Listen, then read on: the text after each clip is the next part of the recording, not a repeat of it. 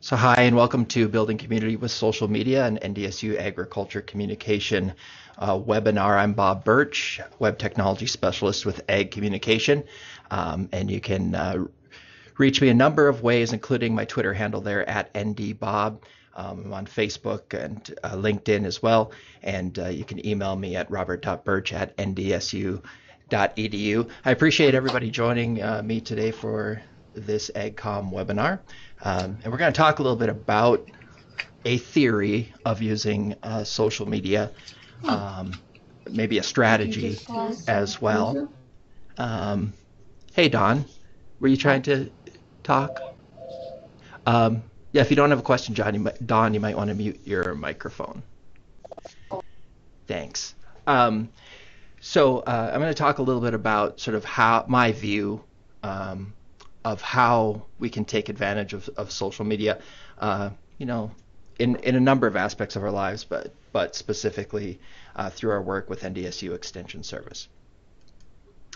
And so when we talk about building community in social media, it's really just like building community anywhere. It's about relationships. It's about connecting with people and connecting people with one another. And the power in that is part of how social media is made up. So it's important to remember that social media is not mass media. This is a mistake that everybody makes or everybody has made, especially corporations, organizations, extension services across the country, is that instead of approaching social media for what it is, organizations approach it as if it's another channel, right? So just like radio or television or newspapers, that social media is just an extension of those things. And what happens is you don't end up taking full advantage of the uniqueness of social media and some of the things that you can accomplish there. So that's the first thing to remember. This is not mass media. This is not radio ads, newspaper columns, television, any of the things that we've grown up as, many of us have grown up with in terms of mass communication. The real impact in using social media, in my view, comes not from talking at people, but from connecting people with each other. And that's really, we'll talk about this a little bit, it really comes out of what we call the multiplier effect. And it also comes out of some theories of collective action networks and how change really happens in communities and how we can improve people's lives and communities as well.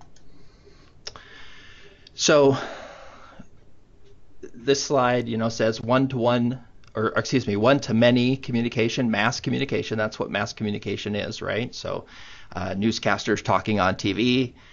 She is one person talking to multitudes of people. And in social media, that's not the ideal, but it's better than silence. When we talk about social media, for some people, Facebook, for instance, is the internet. It is where they get their news. It is where they get their information. And if you're not present there, that's a bad thing. It's like being a restaurant and not having a website. For people who are from out of town, your restaurant does not exist. And so even if you're going to do mass communication on social media, at least that's better than silence. At least it's better than not being there at all. Because, like I said, for some people, social media is the internet. But if you want to move one step further than that and have a little bit more impact, one-to-one communication or personal communication is better than one-to-many communication. Okay, it doesn't mean that one replaces the other, but it's sort of a continuum so that you can strive for one-to-one communication, right? And I think we've all experienced this in our work. I can do a webinar like this. I'm doing one-to-many communication now, right? I'm talking to everybody. But maybe if one of you has a specific question and you call me tomorrow and we work together on your social media site, I'm probably going to have a bigger impact on you in that one-to-one setting than I am going to in a one-to-many setting, just because of the context, and then I can address your problem directly. And we see that possibility exists in social media. We see it happen. We see it on the NDSU Extension Lawns, Gardens, and Trees page with people asking specific questions, horticulture questions, and those being answered in there. That is something that social media does that mass media doesn't do, right? When somebody reads your column in the weekly newspaper, they can't use the newspaper to respond back to you. Maybe they could place a classified ad or something that you might see with their question in it.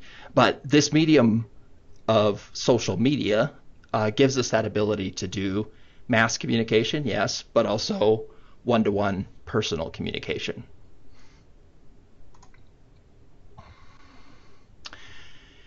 Even better, in my view, than the one-to-one communication is many-to-many communication, right? So we've gone from one-to-many, that's mass communication, to one-to-one personal communication, and now to many-to-many, which is really social communication.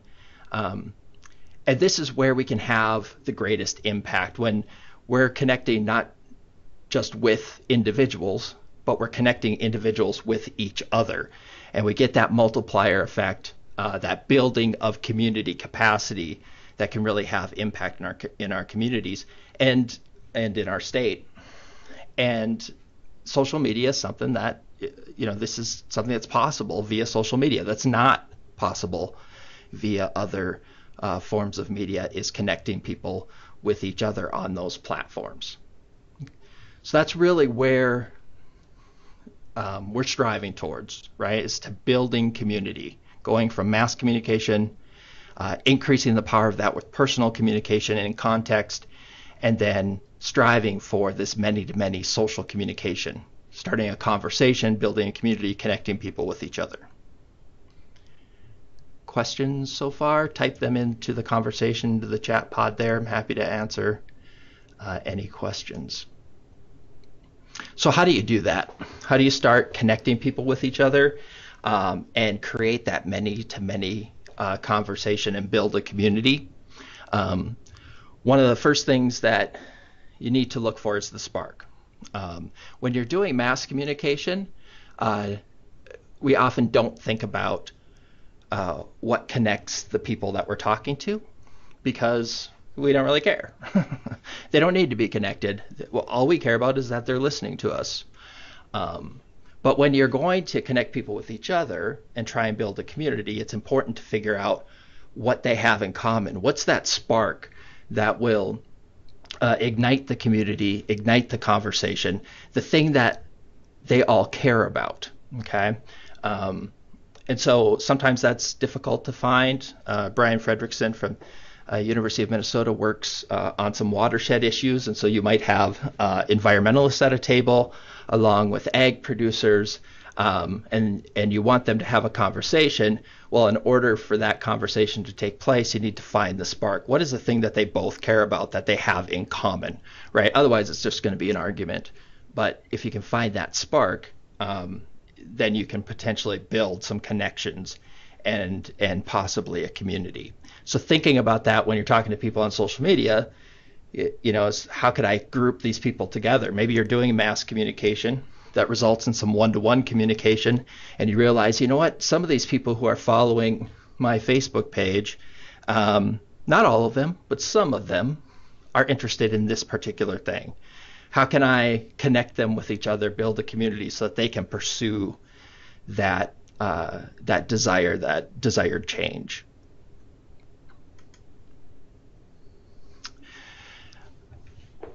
Once you find the spark, it's important to define the goal, right? And this is something that is not necessarily up to you as an individual, as a person who's making the connections, but to the community as a whole.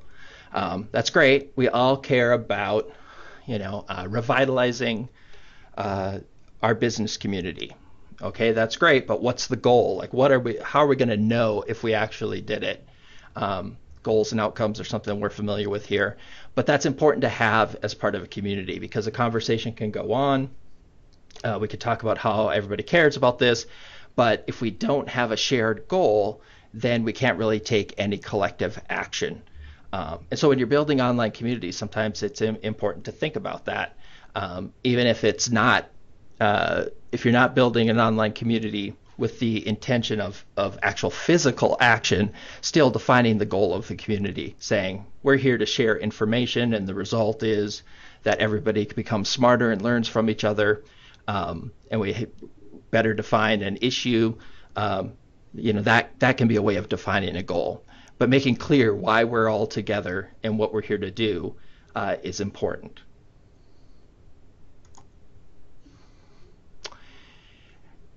And then every community needs to have some kind of value proposition.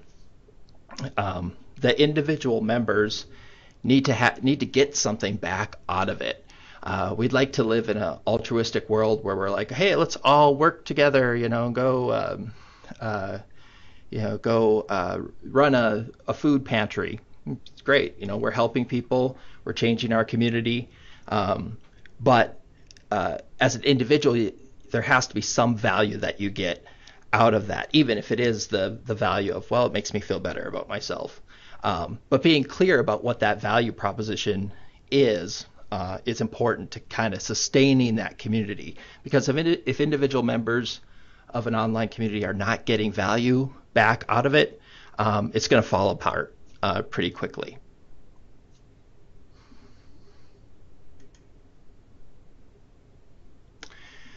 And as you go through this process, it's important to realize that communities are emergent. And what we mean by that is that you can set out to create a particular kind of community, but you really don't have any control over it. As people get together and connect with each other, a lot of their goals, desires, the things that they care about are going to emerge out of the conversation. And so having some idea or some roadmap or future picture of what you expect to see is okay, but keep in mind your picture might not turn out that way, like the one on this slide, right? It might turn out, you might think it's going to be a nice landscape with everything realistically depicted, and then when the community actually gets together, you might end up with something abstract like the painting our stormtrooper is doing here, because the community's in charge. Once you start connecting people, ideas are going to emerge, feelings are going to emerge, new issues are going to emerge, and it's going to kind of have a life of its own. And that's something that's important to kind of keep in mind, especially when we're conditioned to have control of things, right? In our educational programming, for instance, like, hey, they're going to, or me in this webinar, I'm going to start on slide 1 and end on slide 39, and you're going to learn X, Y, and Z. I can have that plan here and have some control over that potentially. In online communities or in communities in general, that's hard to have, and in fact it's impossible because the community is in charge. So how do we do this? How do we work towards this idea of building community in social media? And one way to do it is to work through a ladder of engagement. So when you think about interactions that are taking place via social media, whether that's on your Facebook page or on Twitter or on LinkedIn, you might think of working people through or up a ladder of engagement. And so this is one potential ladder of engagement based a little bit on the work that Karen Jeanette has done with the Military Families Learning Network. And it's one way that we could see a ladder of engagement. We might start at an engagement level of consuming, right? So that's very mass media. Someone's following your page, you do a post, they're like, oh, I read that post. That's interesting. And so they're very passive in that sense. And so the idea of a ladder of engagement would be to think specifically about what can I do to move that person who's at the consume level up to the next level, whatever that level might be. And in this ladder of engagement, that level might be to have them follow, right? So they maybe saw your post on their Facebook news feed because somebody else shared it or something, but maybe they haven't followed your page. um, or they haven't followed your Twitter account, or they haven't connected with your page on LinkedIn, or joined your group on LinkedIn, I should say. So to get them to actually commit to that. So what can we do to move them from consume to follow? And then we might move up, now we've got followers, that's great. How can we make them commenters? Why do we want to make them commenters? Because it's hard to start to connect with people with each other until we know who they are and start to get an idea of what they care about. And when they comment, we identify them, right? If they follow our page, we can't. It used to be able to look at a list of Facebook followers. Here are the people who follow your page or like your page. You can't do that anymore. So if you can get them to comment, now they become a person to us. There's a name to go along with that follow. And then you could potentially work them up the ladder of engagement from there. So we would ask ourselves in a strategy, how do we move somebody from being a follower to being a commenter? The next step in this ladder of engagement is share your story. The reason we talk about share your story is because that's really how people connect with one another. Aaron Deering from the University of Minnesota has a great quote, and I think it's true. And he says, communities are built at the point where our stories intersect. That's how we make connections with each other, right? You're having a conversation with someone, maybe it's just you've met them for the first time. It's the regular old stuff. Hi, I'm so-and-so. I'm Bob. I work at NDSU Communication, blah, blah, blah. Boring old stuff. And then maybe all of a sudden I say, I've got, 3 kids and 2 in college. And all of a sudden the person I'm talking to goes, what? Oh, I have kids in college too. Where do they go? How was that transition for you to take your first one to college? All of a sudden we share, by sharing our stories, we found a point of connection where we can really build that connection in a more deep way and move towards becoming building that relationship and potentially building a community around that. So getting people not just to comment and say great post or cute picture or whatever, but moving them to that next step of engagement of sharing a little bit of them, of their story, helps you build towards that community. The next step there is join, to actually have some kind of community that people opt into. Someone follows a Facebook page, they don't think of themselves as being part of a community, and not everybody who follows your Facebook page is going to be part of a given community that cares about that spark or that particular thing or shares that goal that we talked about earlier. So there has to be an opt-in point where you ask people to join in, right? Maybe on another platform, maybe in a face-to-face meeting, if that's geographically possible. But they have to actually join the community. And then the big burst up there, that might remind you a little bit of the transformational education burst in the top right corner of if you've ever seen the transformational education quadrants, is collaborate. And that involves people working together. In order to get people to work together, there has to be trust. So they have to have shared their stories. They have to be connected in some way. You can't just throw 2 strangers in a room and just say, hey, collaborate, and you're going to get something that represents both of them. Schools make this mistake all the time, right? Let's work in groups, even though it might be 3 kids who dislike each other, and then expect some kind of great product to come out of that. Those connections need to be made first, but collaborate's in the big burst there, because that's where all the good stuff comes. That's where we're able to scale our extension work on a much greater level, because it's not just being done by those of us employed by extension, but by our partners in communities working together to improve their own lives and communities. That's where community capacity gets built. All kinds of great stuff happens when they start to work together. All right, I'm going to pause for questions. I hope there's questions, because I'm running out of breath.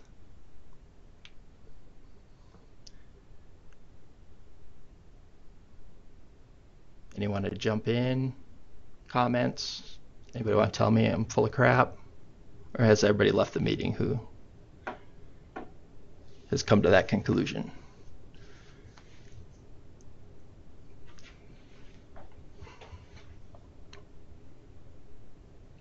All right. I see you're typing, Kim. I'll let you type, but I'll move along slowly for the sake of the recording.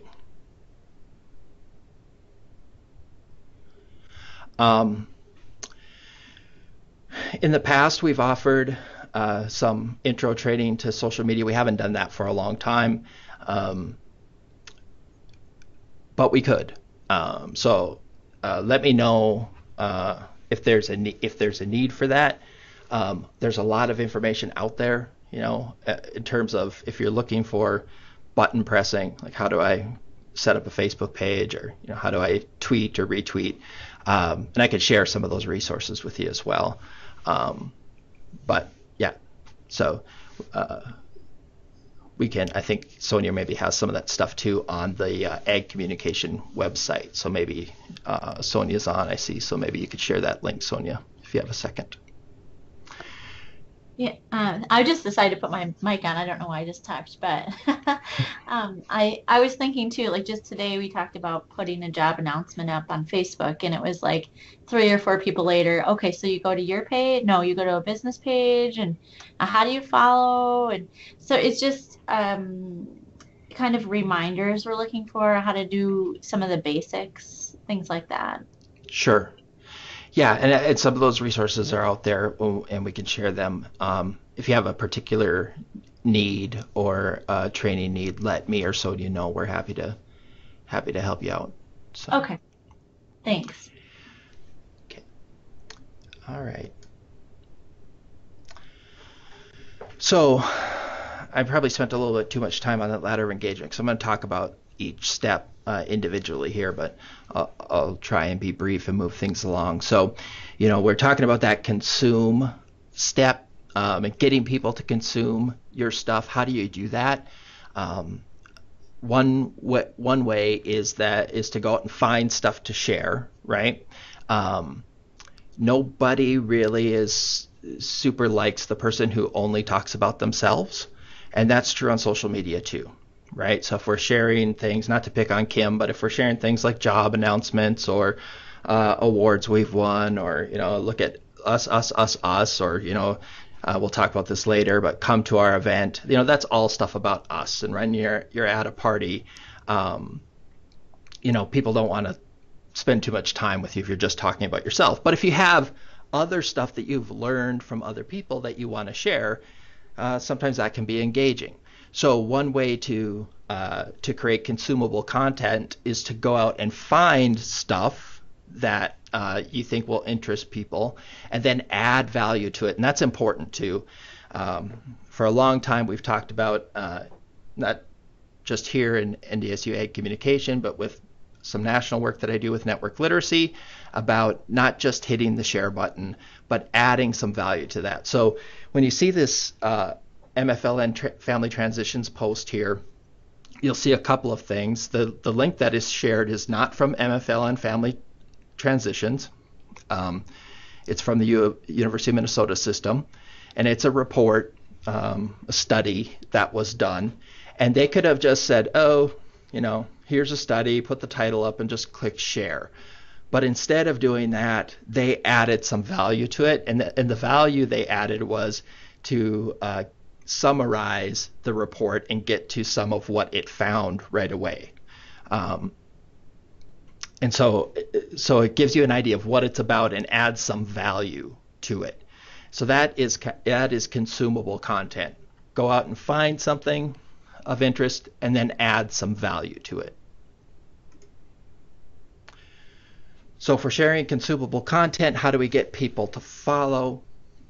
And one way is to ask without begging. We'll talk about this a little bit later, but we'll talk about social capital and social capital withdrawals. One of the biggest social capital withdrawals there is, please share this, please like our page, please follow us on Twitter. All that stuff is social capital withdrawals. And so sometimes you have to ask, sometimes there has to be a call to action, but you want to do that without begging. So this is an interesting one from Subway, where they're asking people to like this, but not saying like our post or share this post with your friends. Just says like this if you wish you could spend your Sunday by the beach. Maybe seems a little bit tricky, but it's a way to get engagement without begging for engagement. So we've gotten them to follow maybe our page or like our posts, get some engagement. How do we get them to comment? So one strategy is to ask targeted questions. Too many things, too many times we're asking questions at this stage in the ladder of engagement that people aren't ready to answer, right? So share your 4-H story. Well, some people might share their 4-H story. If they do, they are likely at a higher level on the ladder of engagement than at this comment level. The people who haven't reached this comment level yet probably aren't going to jump right into share their story, share their 4-H story. They might need that intermediate step. And so a true-false question like this from the military families, military caregiving unit could be a way to do that, right? It's just simple, true or false. Medicare pays for long-term care, right? Also a teaching moment here because after people answer, right, you can do another post that explains, that tells them what the right answer was and can provide some extra information as well. So asking targeted questions, yes or no, true or false questions that are simple to answer can get people to comment. And why do we want them to comment? Because then we'll know who they are, right? We have a name, a profile to go with the number of likes that we have on our page. So now we're here at the share your story step, and you can see the quote that I gave earlier. At Chasing Seals, that's Aaron Deering's Twitter account. This is being shared by somebody else who was at the same Minnesota e-learning summit that I was at when I heard Aaron say this. And so how do you get people to take that next step and share their story? Well, you have to move them up the ladder of engagement first, right? So you don't create your Facebook page, hey, I got 30 followers on my Facebook page, and then you're like, hey, everybody, share your story.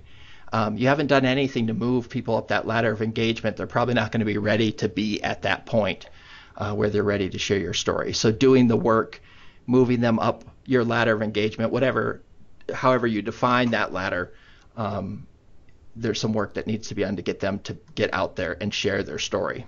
Once you have at least some people prepared to do that, then you can use something like this post from military caregiving, where they are very specific about who their audience is, right? They're talking to caregivers.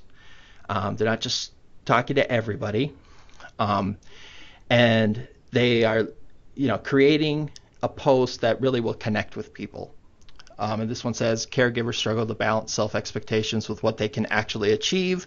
Find balance by starting with small things that you can change, and then ask for what other tips do you have for caregivers. So asking the community to share tips for one another. So very specific, but pretty straightforward and clear question. It's not ambiguous, right? But it allows them to talk about their own personal experience and to start to share their story with others. Find that point of connection to build a community. And here are some of the results of that particular post. And I won't read them word for word, but short little things like take time to breathe, find a quiet moment, maybe not much of a story shared there, but if you see that top one is getting to that person's story and has some things in there that people can connect with, right? We know that this person had children in the home, those kinds of things. And then the reply or the next message right under that mentions children as well. So now we're talking about caregiving specifically around children. There's an opportunity for those two people to connect with each other, play off of one another.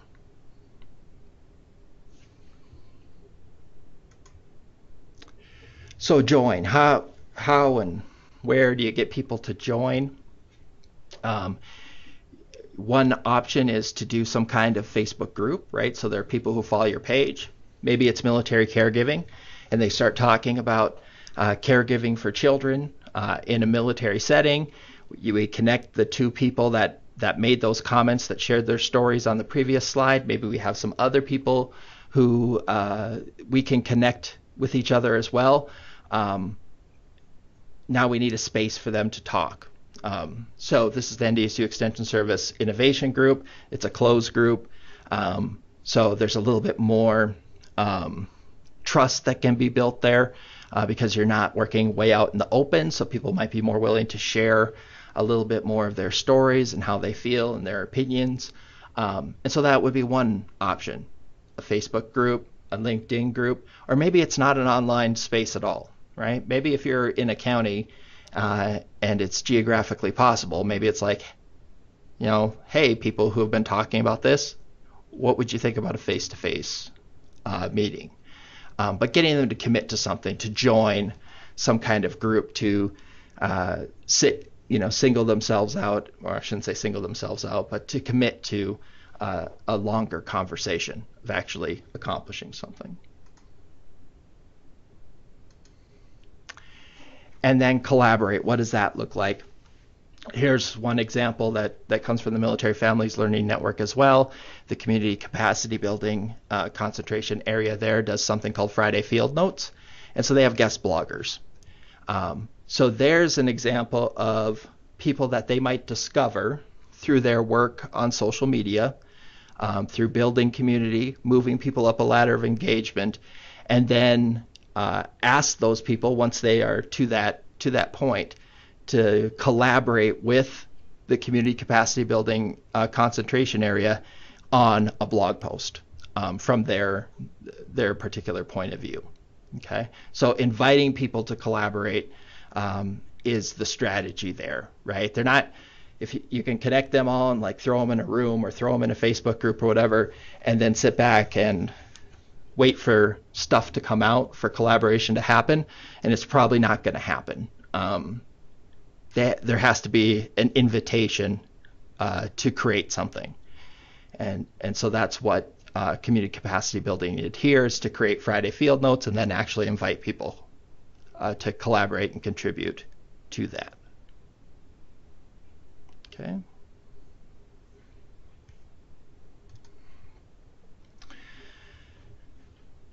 So we talked about that ladder of engagement. This is an example of a social media strategy that has that ladder of engagement in mind. This is from the Military Families Learning Network. Karen Jeanette created this drawing, and you can see some of the stuff that we talked about represented here, right? So in the left-hand side, where you see that seek circle, you'll see some of the keywords that we talked about, like finding information, right? Seeking out information and adding value to it. Following, getting people to follow you. Asking targeted questions to move people along that ladder of engagement.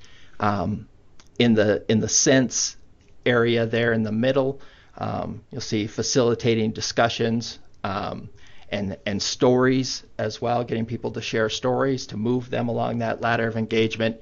And then in the last circle, in the share circle, that's where you'll see that collaboration, the weaving stories together, and those kinds of things. So social media strategies can look all different kinds of ways. I share this slide just because you might think of creating a social media strategy as, creating a document of some kind, 2 pages, or some kind of traditional document that we might think of.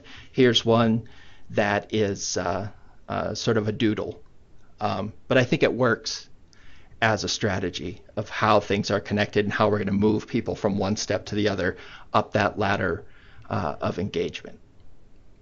Okay.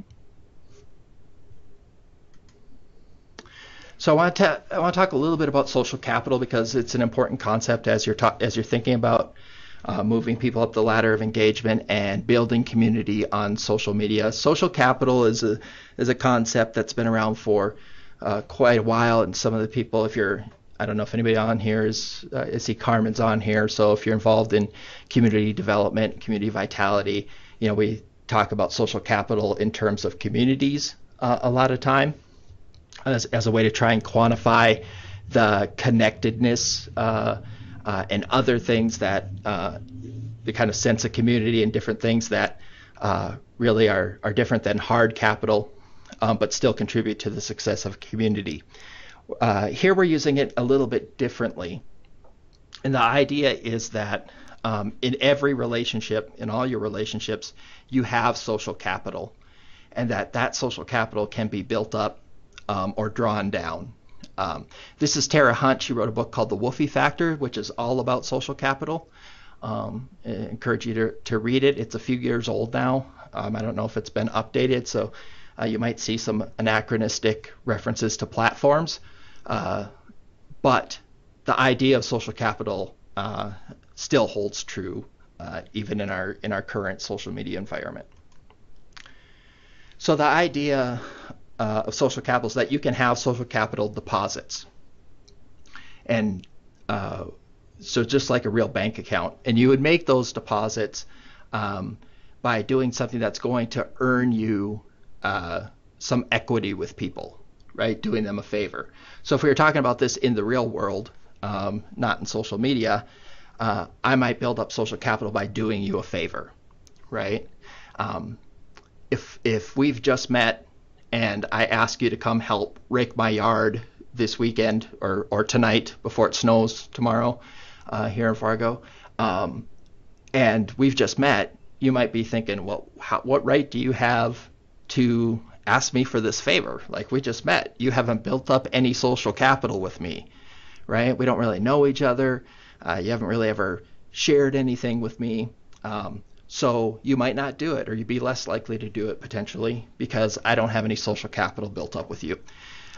So if I want people to, if I want to be able to draw on my social capital with people, I need to make deposits. So what are some things that are social capital deposits? Saying thank you is a social capital deposit. We use saying thank you as a small gift in our working out loud circles. If you want to learn more about those, let me know. We've got some coming up in January. Just saying thank you. Thank you for your work. Thanks for writing that. Thanks for your note. On social media, that just might be thanks for your comment, right? Thanks for liking our page, or maybe not Facebook page, but like if someone likes your Twitter account, thanks for liking my account. That's a really easy, simple social capital deposit, saying thank you to somebody. We talked about consumable information. Consumable information can be a great social capital deposit, right? Sharing information that is that you've added value to, and especially information that's actionable. I really like actionable information as a social capital deposit, something that I can use right now, right? So a lot of times we might share stuff on our social media accounts that are sort of big picture stuff, that you might need to think about for a while or might inform your future decisions. And those are okay, but really good social capital deposits can be things like recipes that are actionable, right? And not everybody, recipes is not going to fit everybody's content on social media, but it's a good example of that. So think of things like that. What things that I can take action on right now, to make my life a little bit better. So those are social capital deposits, or examples of some social capital deposits. So there are also social capital withdrawals. Social capital withdrawals are any time that you're asking for attention, or for people to do stuff, right? Help me rake my leaves this weekend. That's a social capital withdrawal. On social media, it's things like, please fill out my survey. Please share this post. Please attend my workshop.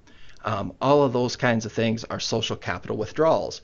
That doesn't mean that they're bad, right? It just means that you want to have enough deposits in your account before you make too many withdrawals. You want to keep a positive balance. If you are out on social media and you're always asking people on social media to do stuff for you and saying, look at me, do this for me, come to my event, all that kind of stuff, and you're not making deposits, you're going to lose those people. They're just going to stop. They're not going to engage. You're not going to be able to move them up the ladder of engagement, and they're just going to stop paying attention. So that's the idea of social capital, and keeping that positive balance is important. So a few more just high-level things about social media that we get a lot of questions about. And one is about choosing platforms. Almost everybody is on Facebook. I think the Pew Internet Research Center just released some new numbers, and I want to say it's something like 78% of all online people are on Facebook, which is much more than any other platform. So Facebook is sort of a given. It's sort of like having a website, being on Facebook in some way. There's just so many of the online people are there. So that's kind of a given. But what other platforms? Kim mentioned Instagram in the chat. And there's Snapchat out there if you want to consider that a social media platform. Lots of other ones. How do you choose which ones to participate in? Well, one way to do that is to start with your content. What fits your content? Facebook takes a lot of content. It's going to fit most content. Twitter, not so much. Yeah, you can share photos, you can share videos, but the 140 character limit, could get in your way in terms of the types of content that you might want to share. Instagram is photos and videos. If you have a lot of text-based content, you maybe don't want to be on Instagram, or at least have it as a high priority in your platform. So choosing a platform, one of the things to think about is what fits your content. Where's your audience? Even though almost everybody's on Facebook, that still might not be the right place to communicate with your audience and do the things that you want to do, especially in terms of building community.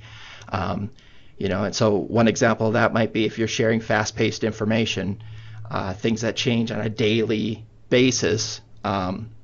Maybe Twitter is a little bit better for that. People tend to use Twitter for more newsy things.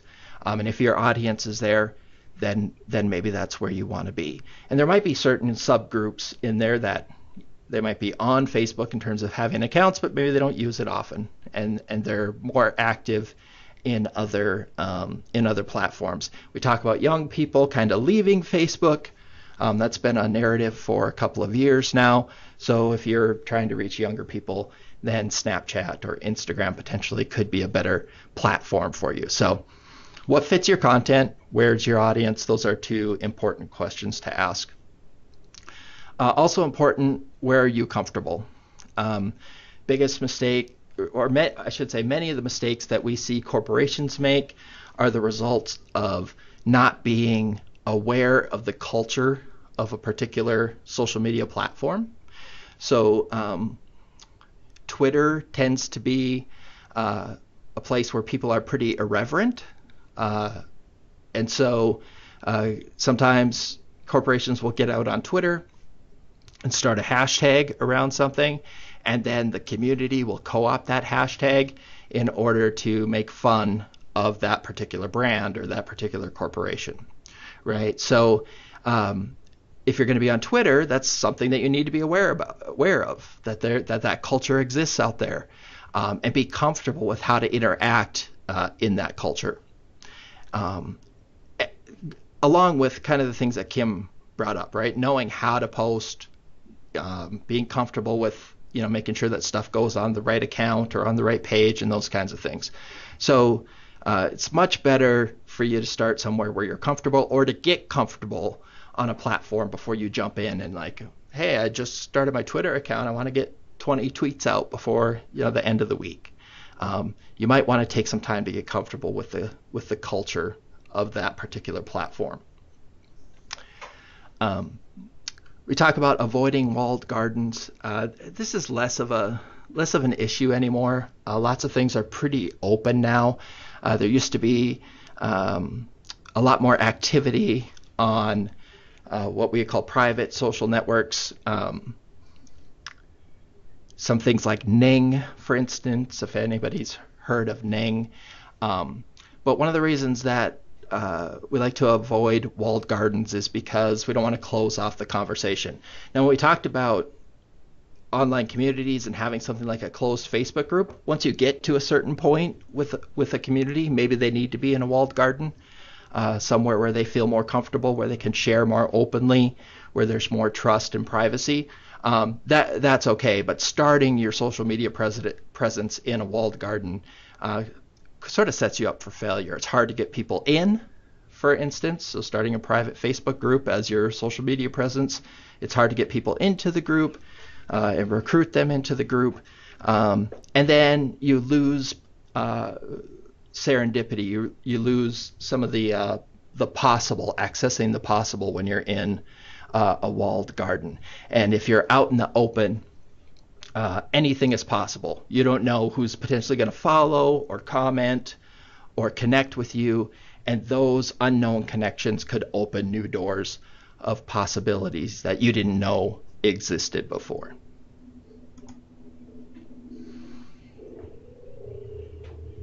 Okay, waiting for the slide to advance. I don't know if you guys are seeing a different slide. I'm seeing the same slide. We still seeing open worlds equals anything is possible? Or Yeah, there's been a couple you've been sliding through. okay, I'm not seeing them. We're on the one that says listen with a little All right, thanks, dude. Kim. Yeah, or with earphones. Yeah. So how do you get comfortable? How do you find out about a particular platform? Well, one way is to listen. And so I encourage you, if you're considering being active on a platform, whether it's professionally or personally, to get out there and listen for a while and kind of get a sense of what the culture is around that particular platform. And so I use this party analogy a lot. It's a common one with social media, but when you come into a room that you're not familiar with a group of people that you're not familiar with, you don't just, come in and start shouting, hey, everybody, I've got a body joke to tell you, because you haven't gauged the room. Is this a formal environment? Is this an informal environment? Are these people, Quakers, or are they hippies or whatever? I don't know. But listening can tell you that stuff. Okay, so listening's important. I'll go back for a second here. Listening is also important from the standpoint of building community, right? If you're going to get people to engage with you and potentially connect them with each other, if you're not actively listening to what they're saying, you're going to miss those opportunities, right? We showed that example from military caregiving where they got people to share their stories. If you're not attentive to that, you've missed that opportunity to connect those two people who seemed interested in caregiving for children in a military setting, because all you're focused on is how many likes did I get, and oh, look at all the comments, and you're not reading them, you're not listening to what people are saying. So from that standpoint, listening is important as well. Don't feed the trolls. This was less of a loaded slide pre-election than it is post-election, but it's still important to keep in mind. If you don't know what trolls are, it's people on the internet who are out there just to do harm, just to goad people, just to hurt people, just to say hurtful things. And one of the platitudes of social media is don't feed the trolls, don't engage them. Okay. It's also important to make sure that you're attentive to being able to tell the difference between what's a troll and what's just somebody who disagrees with you, right? So especially if you're active in a potentially controversial area, climate, or livestock, and almost any of our areas could be potentially controversial, I guess. Everybody's got their own opinions. Um, so engaging someone who disagrees in an honest and open and respectful way is great. But if it's somebody who's just out there to do harm, engaging them just encourages them. It gives them what they want, which is attention. And so it's better to delete, ignore, get rid of that stuff. But we have had a few instances where, it might be hard to tell what's trolling and what is just honest disagreement. And so what I would encourage you to do is to have a conversation about that, right, with somebody. You can contact me or Becky Koch in Comm. You can contact your district director, or contact one of the assistant directors, and have a conversation about it before sort of jumping in on, well, this is troll, I'm just going to delete that comment, or engaging somebody over a disagreement if you're unsure of what you're actually dealing with. Okay.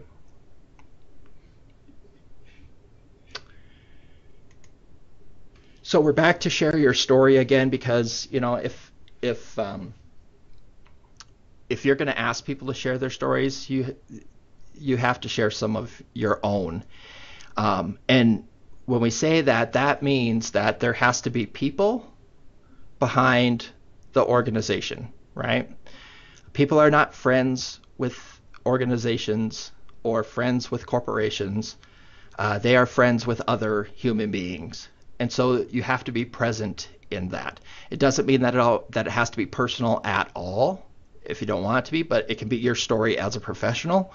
But we have to have people present in our social media, in NDSU Extension Service, and whatever organization or company that is using social media. People have to realize that there are people on the other side of it. It's not just corporate speak. It's not just the Fargo campus, or however they envision the organization. And so being open, sharing a little bit of your story is important for connection, and it's important to move people up that ladder of engagement. All right. I hope that's what you saw with Share Your Story, because I still am seeing the open worlds slide, but this should be the questions slide.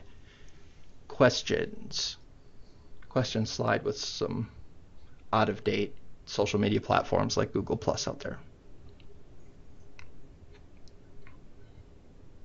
So these are your personal ones, Bob? Yep. Oh. You can also find AgComm Web Services on Facebook. We have a Facebook page. Just search NDSU AgComm Web Services. AgComm is on Twitter, not actively, but we do have a Twitter account as well.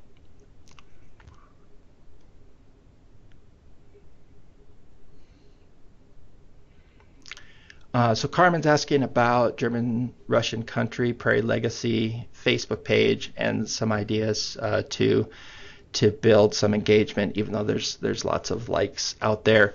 I'll take a look at that, Carmen. I would go ahead and think about some of those examples we gave from Military Families Learning Network on the slides earlier, and think about how we might actually get some engagement there. And maybe you guys have been doing that stuff. Maybe been asking some targeted questions and those kinds of things.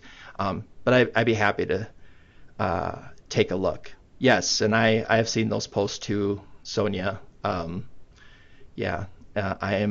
am of that heritage, so Nefla and cheese buttons and things make me homesick. So.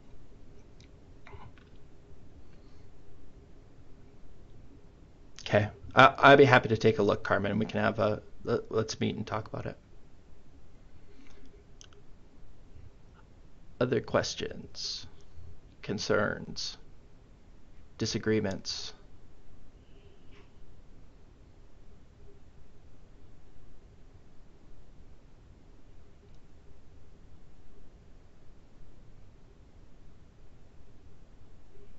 Cute PowerPoint slides, I mean. Thanks. The little figures. Yeah. Yeah, I should probably get my attributions up here. Wow. No, not all the Lego people are mine. Some of them are uh, from my home and my son Aiden, but many of them from Flickr with the through Creative Commons licensing. So Hmm.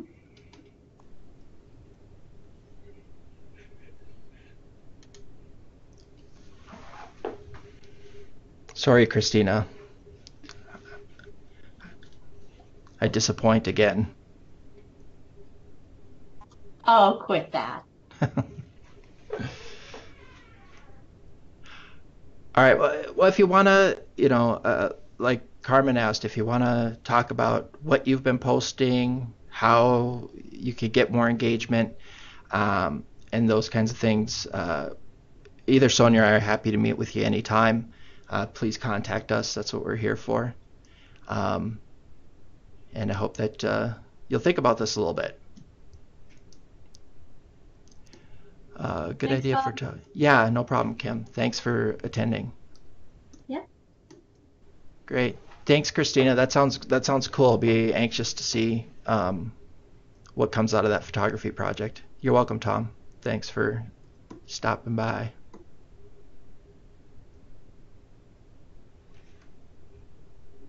Thanks, Don. All right. Thanks, everybody, for attending. I'm going to stop the recording.